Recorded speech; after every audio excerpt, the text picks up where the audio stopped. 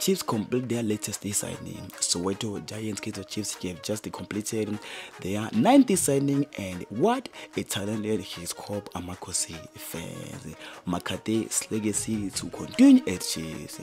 Former Bafana Bafana and Amakosi player Fabian Makate will have a legacy continuing with Amakos. That is because his son Aiden Makate has just been promoted to the senior side at Naturena according to Pagat.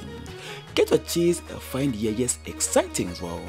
A Kaizer Chiefs legend is tipped for a return to the club. It is Letsholonyane reported he made to scout for Amakos. What a player this man was for Kaizer Chiefs. The former central midfielder delivered over 200 games that included 2 PSL titles.